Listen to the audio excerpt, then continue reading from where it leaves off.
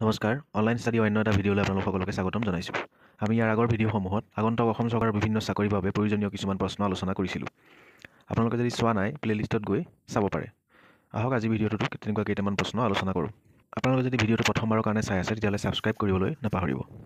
নমস্কাৰ, প্ৰথমতেই আগন্তুক অসম পুলিচৰ কাৰণে কম্বাইন পৰীক্ষাৰ কাৰণে এটা নটিফিকেশ্যন আজি আহিছে, এইটো জনাই ল'বলৈ বিচাৰিছোঁ।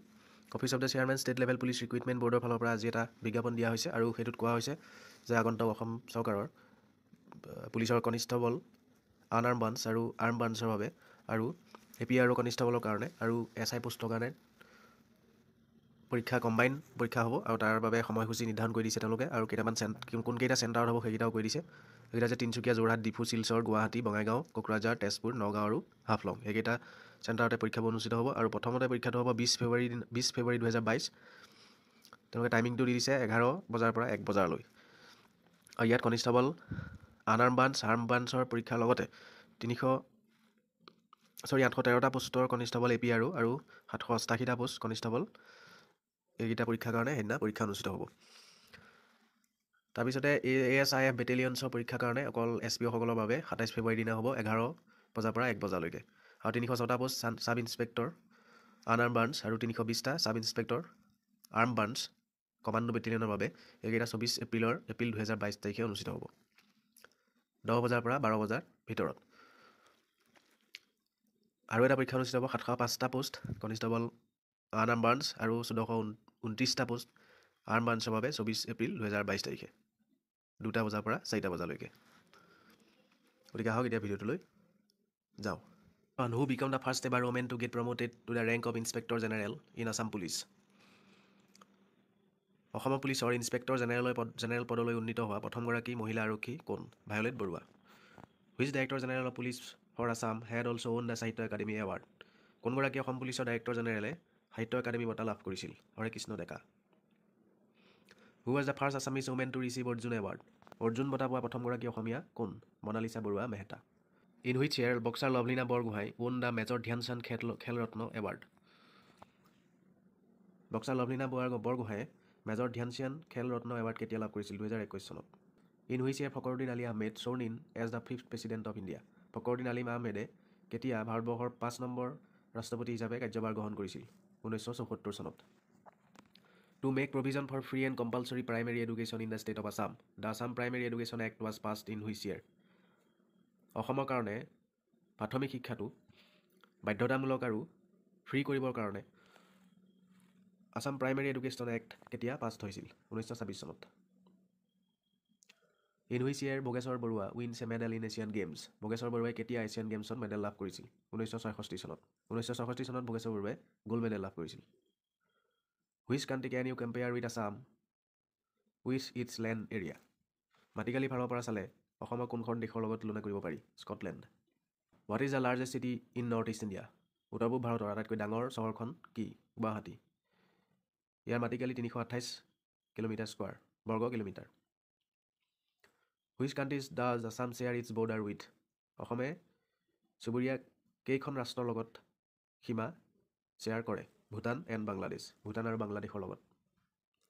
What is the Brahmaputra river cold in China? চীনত ব্ৰহ্মপুত্ৰ ৰিভাৰখনক কি বুলি কোৱা হয়?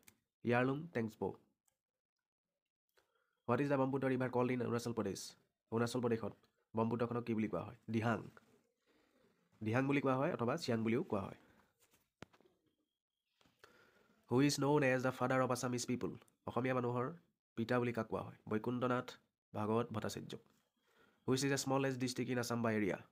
মাটিকালি ফালৰ পৰা অসমৰ আটাইতকৈ সৰু জিলাখনৰ নাম কি? চাউথ চালমাৰা, যিখন নতুনকৈ গঠন কৰা হৈছে আৰু ইয়াৰ মাটিকালি 568 বৰ্গ kilometre. Which is the biggest district in Assam? অসমৰ আটাইতকৈ ডাঙৰ জিলাখনৰ নাম কি? কাৰ্বি আংলং, ইয়াৰ মাটিকালি 10,334 বৰ্গ kilometre. Who was the first governor of independent Assam? স্বাধীন অসমৰ প্ৰথমগৰাকী গভৰ্ণৰ কোন আছিল? Sir Mohammad Saleh Akbar Hydari. Who has been selected for the প্ৰধানমন্ত্ৰী ৰাষ্ট্ৰীয় বাল পুৰস্কাৰ in the category of art and culture 2021 from Assam? 2021 বৰ্ষত অসমৰ পৰা কোনে প্ৰধানমন্ত্ৰী ৰাষ্ট্ৰীয় বাল পুৰস্কাৰেৰে সন্মানিত হৈছে? Tanuj চমাদাৰ। When was Jorhat curved out of the Sivasagar district? Sivasagar জিলাৰ পৰা কেতিয়া যোৰহাট পৃথক হৈছিল? 1983 চনত। Who is the shortest serving chief minister of Assam? অসমৰ আটাইতকৈ কম দিনৰ কাৰণে মুখ্যমন্ত্ৰী হোৱা ব্যক্তিগৰাকী কোন? ভূমিধৰ বৰ্মন। তেওঁ মাত্ৰ 22 দিনৰ কাৰণে মুখ্যমন্ত্ৰী হৈছিল। Which two parks of Assam were declared as national park on 7th June 2021? 2021 চনৰ 7 জুন তাৰিখে অসমত দুখন ৰাষ্ট্ৰীয় উদ্যান ঘোষণা কৰা হৈছিল আৰু সেই দুখন কি কি? Raimona national park and Dihing Patkai national park. Raimona ৰাষ্ট্ৰীয় উদ্যান আৰু দিহিং পাটকাই ৰাষ্ট্ৰীয় উদ্যান। Which portfolio is given to Mr. Sarbananda Sonowal, the newly elected cabinet minister?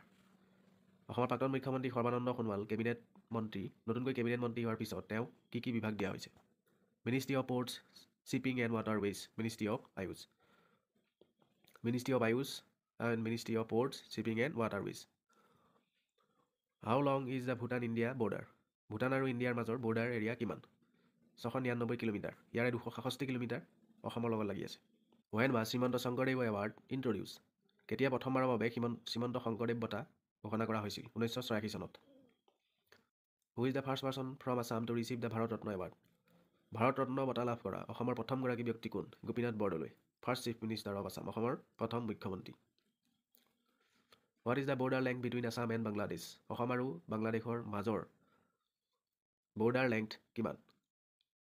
268 kilometre. অৰ্থাৎ 268 কিলোমিটাৰ জুৰি অসম আৰু বাংলাদেশ লগ হৈ আছে। Olympic bronze medallist boxer Lovlina Borgohain will be the new brand ambassador of which department of Assam? অলিম্পিকত ব্ৰঞ্জৰ পদক লাভ কৰা লভলীনা বৰগোহাঁই অসমৰ কোনটো বিভাগৰ ব্ৰেণ্ড এম্বেচাডৰ নিযুক্ত হ'ব? এডুকেশ্যন, সমগ্ৰ শিক্ষা অভিযান। শিক্ষা বিভাগৰ সমগ্ৰ শিক্ষা অভিযানৰ brand ambassador. Who is the chief secretary of Assam? অসমৰ বৰ্তমান চিফ ছেক্ৰেটাৰী কোন? Jishnu Barua, IAS। Who is the principal secretary of Assam? Harsana Verma, IAS. Who is the first Lokayukta of Assam? Justice T.C. Das. 1 ফেব্ৰুৱাৰী 1989 চনৰ পৰা 31 জানুৱাৰী 1994 চনলৈকে। Which prime minister signed Assam Accord? Assam চুক্তি কোনগৰাকী প্ৰধানমন্ত্ৰীয়ে স্বাক্ষৰ কৰিছিল? ৰাজীৱ গান্ধী। 15 আগষ্ট 1985 চনত। Who is the deputy speaker of Assam Legislative Assembly? Assam Legislative Assembly deputy speaker কোন? নোমল মমিন। Since 2nd May 2021, 2021 চনৰ 2 মে'ৰ পৰা। Which northeast state has the highest literacy rate? উত্তৰ ভাৰতৰ ৰাজ্যসমূহৰ ভিতৰত আটাইতকৈ হাইয়েষ্ট লিটাৰেচি ৰেট ক'ত? মিজোৰামত 91.33%। Which three countries surround Arunachal Pradesh? Arunachal প্ৰদেশক কেইখন দেশে আগুৰি আছে? China, Bhutan and Myanmar. Wettest place in the world? আটাইতকৈ সেমেকা ঠাই কি? মৌচিনৰাম ইন মেঘালয়, মেঘালয়ত থকা Mawsynram. Mawsynram is a village in the East Khasi Hills, 65 kilometers from Shillong, Meghalaya. Mawsynram received the highest rainfall in the world, reportedly the wettest place on earth. It has average annual rainfall of 11,872 millimeter. ইয়াত পৃথিৱীৰ ভিতৰত আটাইতকৈ বেছি বৰষুণ হয়, সেইকাৰণে এই ঠাইটুকুৰা সদায় সেমেকা হৈ থাকে। আৰু পৃথিৱীৰ ভিতৰত আটাইতকৈ সেমেকা জেগা মেঘালয়ৰ Mawsynram. UNESCO World Heritage Site found in Northeast India.